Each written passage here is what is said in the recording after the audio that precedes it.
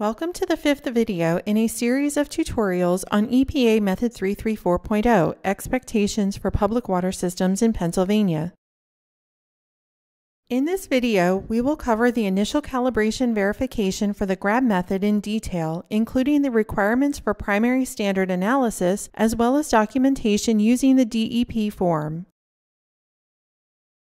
The purpose of the initial calibration verification procedure is to verify the accuracy of the factory-programmed calibration curve in each instrument. Each meter or titrator used for the collection of regulatory data or comparative GRAB sampling must successfully complete this procedure. The initial calibration verification needs to be completed for each analysis range that is used for data collection or comparative sampling. Each analysis range uses its own calibration curve, so each range must be verified. The initial verification only needs to be completed once per meter and range. The exception is anytime the meter is serviced or recalibrated, then the initial verification must be repeated.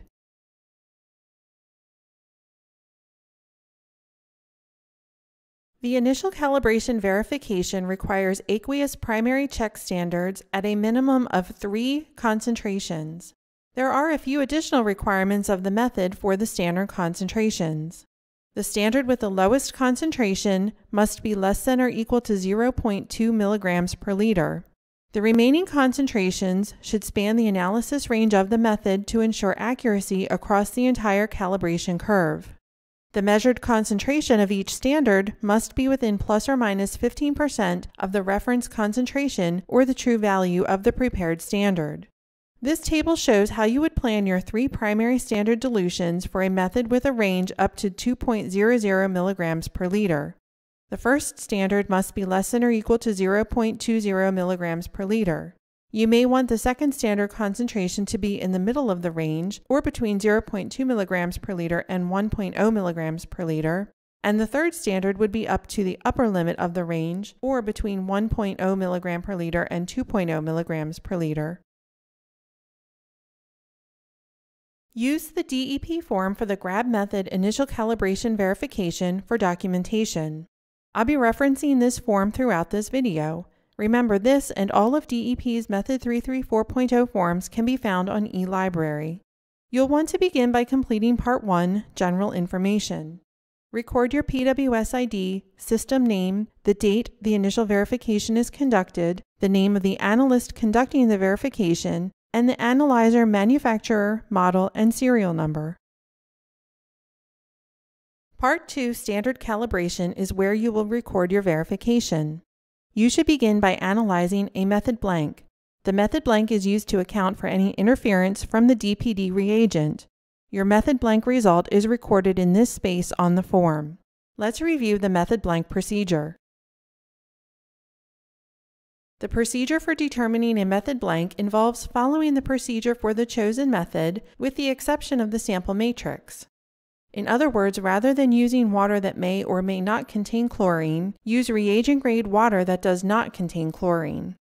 Remember to zero before adding DPD reagent. Even though you are using blank water, it must be treated just like a sample. Then add reagent, mix according to the published procedure, and read the result. Because we know there is no chlorine present in the reagent water, any measured concentration that is detected will be attributable to the presence of DPD. This value will be subtracted from our measured concentrations in order to produce a corrected concentration that is a more accurate assessment of the concentration of chlorine.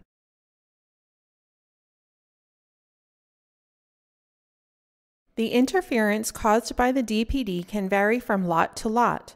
It is recommended that each new lot of reagent be analyzed for a method blank to determine the impact on measured chlorine concentration. The method blank concentration must be less than or equal to 1/3 of the concentration of the lowest standard used to initially verify the calibration curve. Method 334.0 requires that the lowest concentration calibration standard must be at or below 0.2 milligrams per liter, or the minimum chlorine residual required by the state. So if the lowest concentration standard is 0.20 milligrams per liter, the method blank must be less than 0.067 milligrams per liter. Once you have measured and recorded your method blank, move on to your 3 primary standards at 3 different concentrations. The steps to calculate and prepare your diluted standards were covered in the video on standards. A job aid on calculating and preparing dilutions is available at the link shown, which can be found in the video description below. Remember, the diluted primary standards are not very stable, and the concentration degrades quickly after they are prepared, so it is best to prepare and analyze one before moving on to the next one. Record the reference and measured concentrations of each standard. The reference concentration is the true value of the prepared primary standard. The measured concentration is the result that is determined from the analysis of that standard. Then the math is just like the demonstration of accuracy from the IDC. Subtract the method blank from each measured concentration to calculate the corrected concentration. Then calculate the percent difference as indicated by the calculation on the form. Let's take a closer look at the percent difference calculation. B minus A divided by A times 100%, where A is the reference concentration or true concentration, and B is the corrected concentration. The percent difference must be within plus or minus 15% of the true value or reference concentration.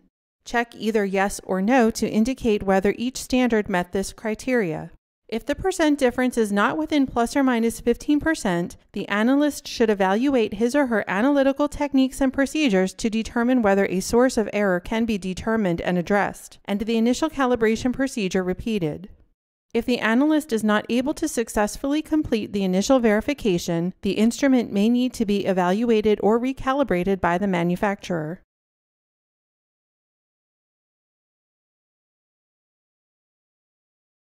Here are a few tips to help you eliminate sources of error.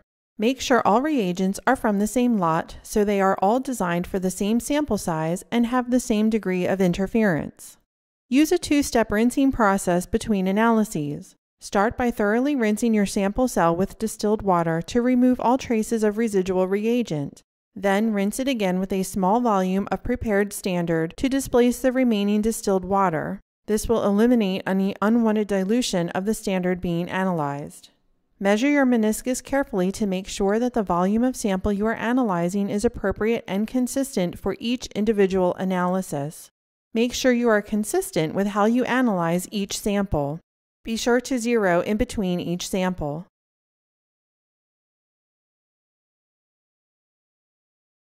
Now let's look at an example to help you see the initial calibration verification process and documentation. First, in this example, the method blank measured concentration was 0.00 milligrams per liter. Here are the calibration check standard concentrations that were prepared. Remember, the lowest standard needs to be less than or equal to 0.2 milligrams per liter, and the other 2 standards should span the analysis range of the method. Here is what was measured for each of the primary standards. Since the method blank was 0, the corrected concentrations are the same as the measured concentrations. Now we calculate the percent difference for each. Remember, the formula is at the top of the column. You can see that they are all within plus or minus 15%. So this is an example of a completed initial calibration verification form. Be sure to record whether your calculated percent difference is positive, plus, or negative, minus. A plus or positive percent difference indicates that it is higher than the reference concentration, while a minus or negative percent difference indicates that it is lower than the reference concentration. This can be valuable information to track, to look for a trend that your instrument's calibration curve is drifting over time as you continue with routine calibration checks, which we will look at in the next video.